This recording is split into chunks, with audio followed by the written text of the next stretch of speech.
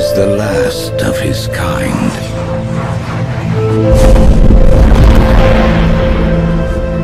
All that remains of a once powerful nation. Are you serious right now, bro?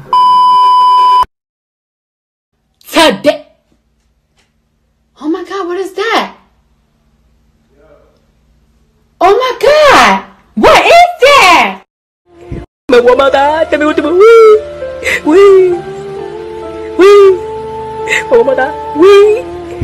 Miss Keisha. Miss Keisha. Miss Keisha. Oh my fucking god, she fucking dead.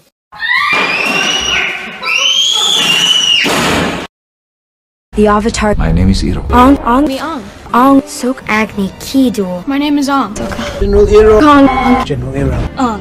Yin and Yang. General Iro. Ong. Done.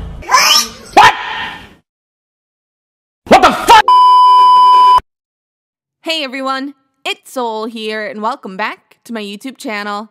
Welcome back to my Middle Movie Monday Triple M series. So for this month, I decided that in order to prepare for the Netflix live-action release of Avatar: The Last Airbender, that we need to go back in time and revisit the reason why so many people think that they probably shouldn't make any more live actions. That's right, for this month, I tortured myself for an hour and 36 minutes just so we can discuss the monstrosity that is the Avatar: The Last Airbender movie. Now, I haven't watched the film since it came out back in the day, and I was a literal child. I was probably like 10 or 11 years old, and even though I didn't know anything about writing structures, formatting, pacing, or anything at all, I still remember leaving the theaters feeling disappointed in this movie. So I'll be honest, now that I'm older and I know a lot more about the art of storytelling in film and television, I was actually really eager to see just how bad the storytelling elements are, and I wanted to kind of ask myself, how could this have been fixed?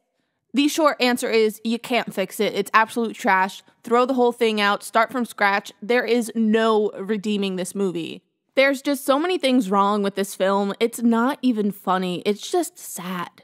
So before we jump in, please remember to hit that like button, click subscribe to see more videos from me, and leave a comment down below. Here is your one and only warning that this video contains spoilers. Alright, grab your staff, shun the demon that's possessing our beloved Appa, and let's fly in. Now, there's a lot of problems with this movie that I think so many of you guys will already know of and are just insanely obviously wrong. You have the whitewashing of the main cast of characters, the grotesque mispronunciation of the main characters' names, the not-so-great acting, the benders that are seen fist-fighting instead of actually using their bending abilities, and the issue of them just trying to cram as much of Season 1 as possible into a singular hour-and-a-half-long film. Now, aside from those obvious issues, there's four main things that I want to really point out that pull this movie down so much.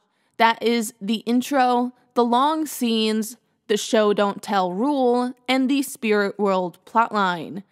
Starting off with the first one, the intro that I'm referring to in particular is the sort of introduction of the film as a whole. You have the introduction of the characters as well as the overarching plotline. It's usually no longer than the first quarter of the movie, and it includes that famous call to action moment that, for example, takes Frodo out of the Shire, or has Katniss volunteering at the Reaping, that moment that Triss chooses Dauntless.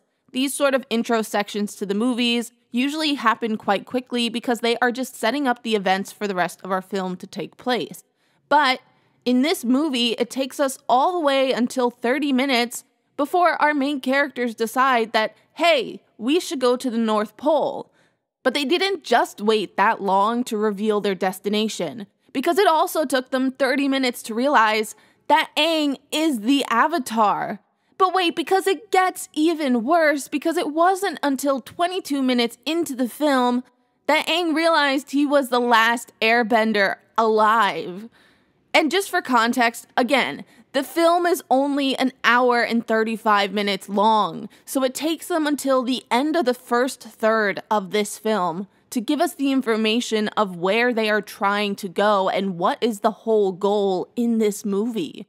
Aside from the already aimless feeling that this created for the viewers within that first third of the film, It also just sets up a really bad precedence for the pacing because it takes time away from future developments for character relationships, character developments, and the real thick of the plot line.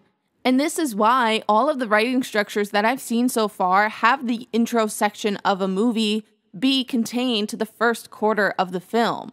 Aside from the overall pacing issues that this late setup causes, it also doesn't give us a strong introduction to the personalities of our main trio. Aang's sacrifice, for example, for the Water Tribe is kind of pointless. He doesn't have any sort of connection or relationship to the village, so him turning himself in so swiftly, it isn't a testament to his personality as someone who, for example in the show, is seen trying to protect this village full of people that he's grown to care about. This scene also doesn't grow anything in relation to Katara and Aang's relationship. They have zero bonding moments within this first section. And I know that they were trying to save screen time and cut out things and interactions with Aang and all the people in the village, but all we would have needed to get some amount of character relationship and development growing is just a quick conversation between Katara and Aang. One where, for example, she might be like, oh, I love my village so much, while she then is seen playing with kids or handing a kid, an Arctic flower or something. If they were to have shown some sort of bond between Katara and the village in front of Aang, and then perhaps have Aang say that he wants to stay and learn more about their village and their lifestyle, just before Sokka enters the tent saying, like, the Fire Nation is here, then at least Aang's sacrifice could have been seen as him trying to care for Katara and protect the village, since he knows that this village just means so much to her. That is just one example of what they could have done and changed to get some amount of character development going.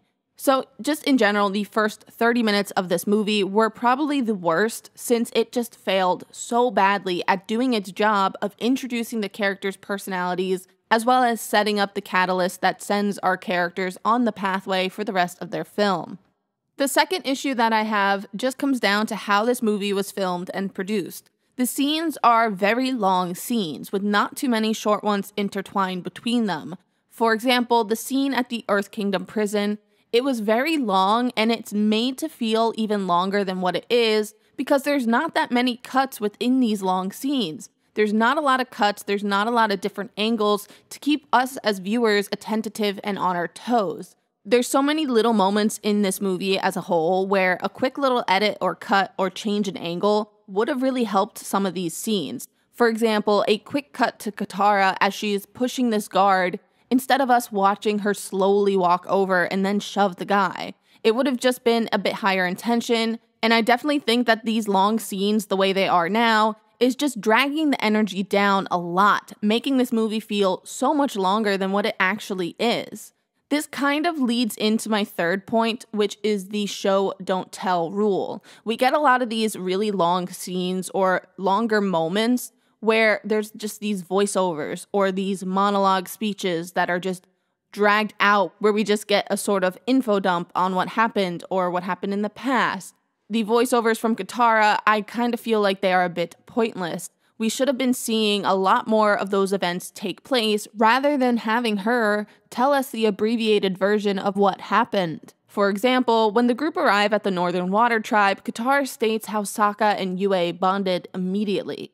But instead of telling us that, they could have easily just shown a short scene of Sokka and Yue talking for the first time. Showcase that dynamic instead of giving us just this random zoom in close-up on Sokka while Katara says that he fell for her immediately.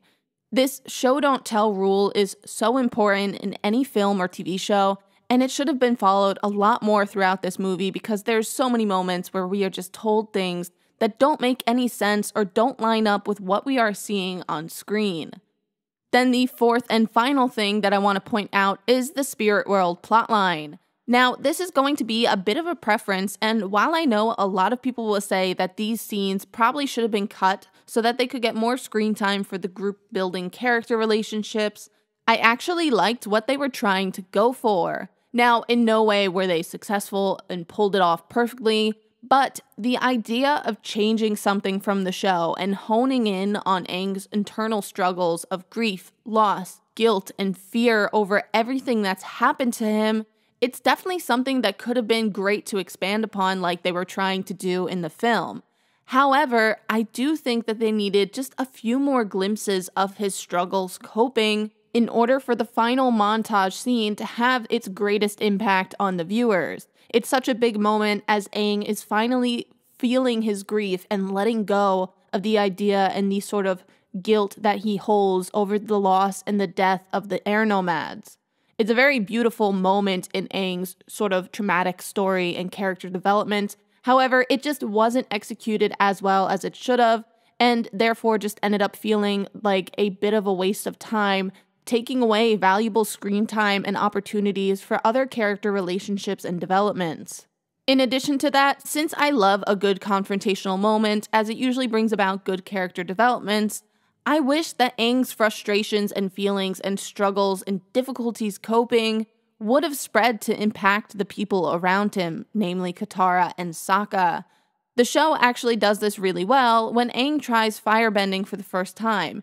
He's so determined to be successful and in some ways redeem himself for letting the Fire Nation destroy so many people that he actually ends up burning Katara, causing an argument from Sokka, brief problems between him and Katara, and then finally, this causes Aang's future struggles and mental issues in regards to learning firebending later on in the series. And while I'm not saying that the film should have done this exact scene where Aang is trying to firebend and burns Katara accidentally, I just wish that Aang's internal struggles would have spilled over into the plotline at some point or another in the film. Also, since the movie is rated PG and it's geared towards a younger audience, I definitely feel like having a film be a bit of a lesson on grief and loss. It would have just been a great little addition to the story, but while I liked where they were going, it just wasn't executed well enough. All in all, the movie, the way it is now, is an actual embarrassment. I genuinely don't know how such a highly anticipated film was approved with a script that is written this poorly. But somehow, it was. It's really just a shame that the writing and the directing sucked, because the sets, the locations, and even the costumes, I thought they looked okay. There are some changes that I do wish they wouldn't have made, but as a whole, visually, I thought it looked pretty good. The North Pole in particular looked really pretty, especially for 2010 CGI. You could definitely tell that they had a bit of a budget, so it's a shame to see it wasted on such a poor script. But at the end of the day, this movie just has so many problems within its script, ranging from the unnecessary name changes, the pacing issues, the structural issues, the poor production choices, and the telling us things instead of showing us. It's for all of these reasons and so many other obvious and minor issues as well that this movie is forever shunned by the Avatar: The Last Airbender fandom. I hope you guys enjoyed this month's Triple M video. If you guys like my discussion, please hit that like button down below and leave your thoughts in the comment section. While you're down there, click subscribe to see more videos from me, and turn on notifications if you want to be notified whenever I post a new video. Thanks for watching, everyone, and I will see you future souls next time. Bye, guys!